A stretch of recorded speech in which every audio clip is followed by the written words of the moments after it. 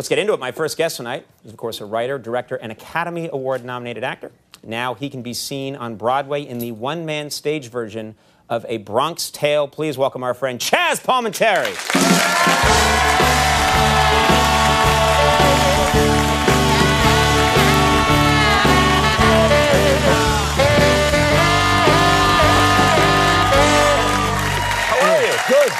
Good, real good.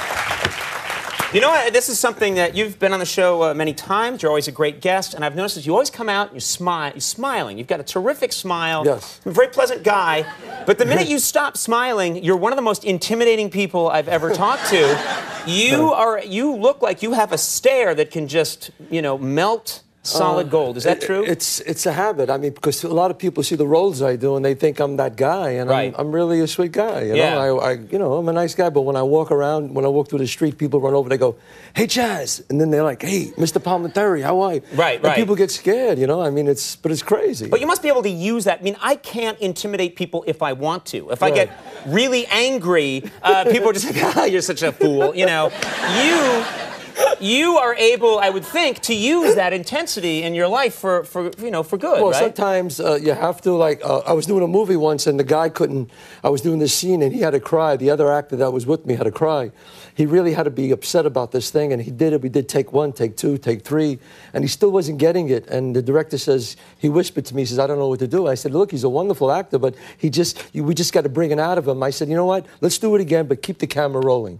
So the kid walks over to me, and he's supposed to cry and tell me he's sorry that he was selling these drugs, and all of a sudden he goes, "Dad," he was playing my son. He goes, "Dad, I'm really sorry." And I just said, "What? What?" And I grabbed him and I just hit him with a smack right across the face. Whack! Yeah. And he just looked at me, and he started. I said, "What? What? Now let's talk. Let's talk." And he started saying it again, and they kept the camera rolling, and the kid was fantastic. And he started crying, right? He cried. All that he cried. So your acting method is to beat the person until they cry. Well, you know, what a great method. I thought you hit him a couple of times. No, I made sure when I hit him with an open hand so he really could let go, and he really just cried. And it was an open hand. It was an open hand. Okay, open hand. You know, and I made sure I didn't have a ring on, so when I smacked him. And you're a caring actor, yeah. I was very...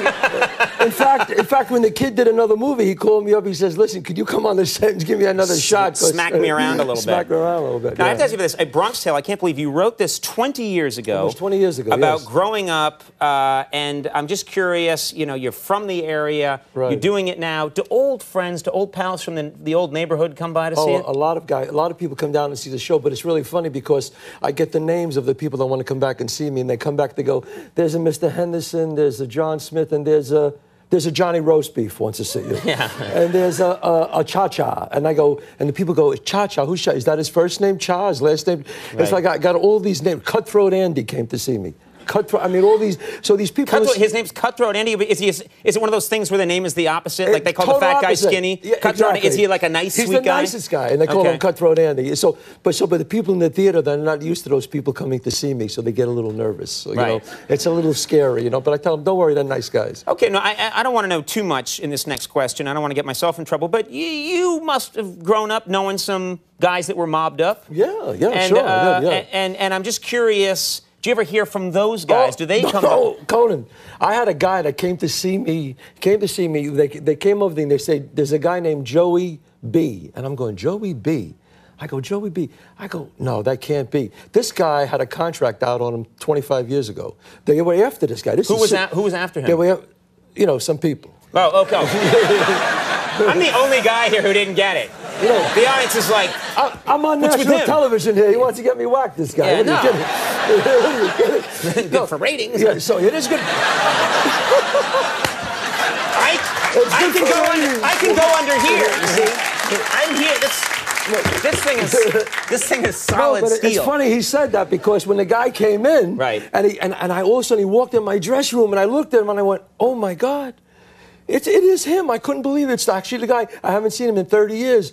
Now, as he's talking to me, this was the conversation. "How you been?" "Good." "Where you living?"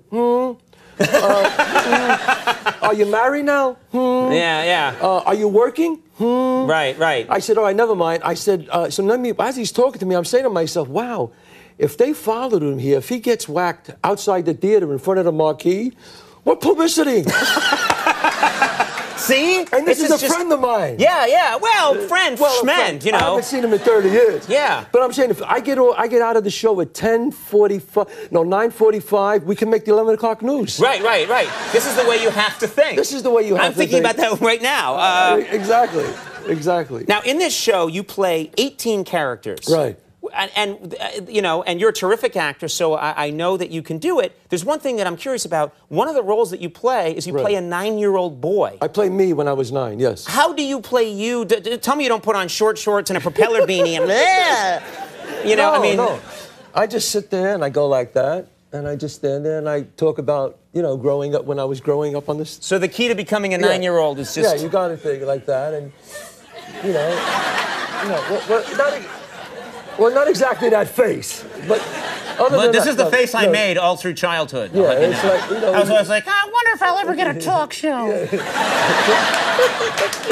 Well, you got a talk show. Yeah. And then other kids would come by. They'll pay. I got to teach you. I got to teach you how to be. I mean, you're like, you know, the thing you do is the greatest. But I got to teach you to be a tough guy a little bit. You never know. You might be able to use it, and you know, I got to teach you how to be a tough guy. Am I right or wrong? You think I have that? I don't know. There might be some skepticism that I would have that in me, but you think you could help me? You're a terrific actor. I can stand up for one second. All right, you can do it. Yeah, okay, what do I do? The first thing you got to do is, see, when you're a tough... No, right? What am I doing wrong? You're moving too much. That's me. That's what I do. I'm always on the move. It's just like this. It's like this. You just... My nickname would be like Coney Stand Still, because I'm the opposite. Yeah. No, just give one of these. Go like this. That's not bad. What do you say? That's not bad. Here's the problem. Yeah. You just sort of do it casually. I would do it, and then I'd become obsessive about it. No. And then I'd rub creams and ointments in. That's good. And then I'm not a tough guy anymore. I'm a guy who's moisturizing on. It's a very thing. Then you got to bite your lips. I'll give you a smack. Come on, like that. What's that? What's that? You do that with your lips. I'll give you a smack. It's a butt. I got it. Look at this. I'm going to put them all together. That's my tough guy right there. A rabbit who's moisturizing.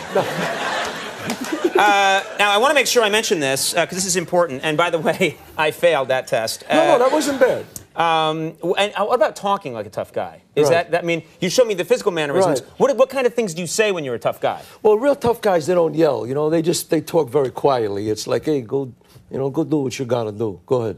You know, it's like a real, hey, go do what you... They kind of suffocate the words. Hey, go do what you got to do.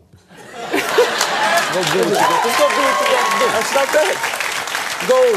Now, we could have probably a whole conversation just using variations on that sentence. On that one sentence. What you gonna do? I don't know. Go do what you gotta go do and go do it. All right, I'll do it if you go do it yourself. I gotta do what I gotta do. Go do what you do. I ain't doing what I gotta do. You gotta do what you gotta do. We can do it together, and then we'll really get it done. We'll get it done. We'll get it. Two people. It's all good stuff. A Bronx Tale. And by the way, go see this show. A Bronx Tale is playing at the Walter Kerr Theater here in New York City through February 24th, and you do not want to miss this show. It's a limited run, and you can go on the web, abronxtale.com, and it's only run until February 24th. Yeah, so get in there and see it. Chazz Palminteri, you're the best. Thank you, man. Thank you. Always great. We'll be right back with Erin Burnett. She'll tell us what's going on in the stock market. Stick around.